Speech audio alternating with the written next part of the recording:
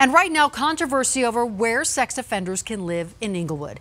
The city's current restrictions effectively ban convicted sex offenders from living there, but Denver 7's Jacqueline Allen found Englewood is now looking at relaxing the law. Jacqueline?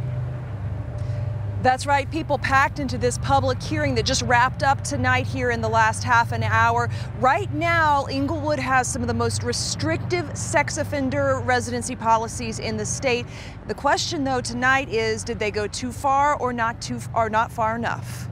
That having the support around someone is extremely critical.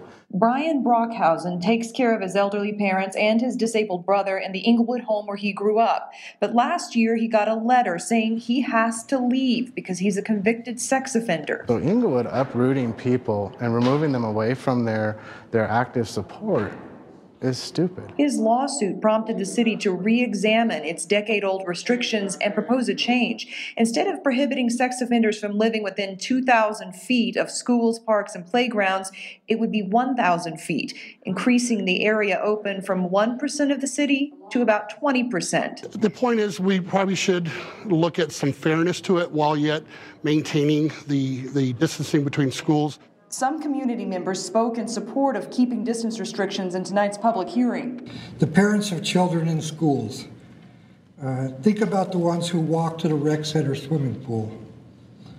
Think about the daycare providers. Some research has shown these policies can drive offenders underground and actually make communities less safe. For Brian, even the new distances would force him to move, and he says they just don't make sense. Actually, no, I would still be within the 1,000-foot magic bubble, I call it.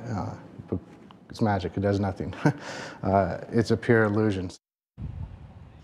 And most people tonight spoke in favor of completely repealing those distance restrictions. Brian says if they're not repealed, he'll take his lawsuit to trial.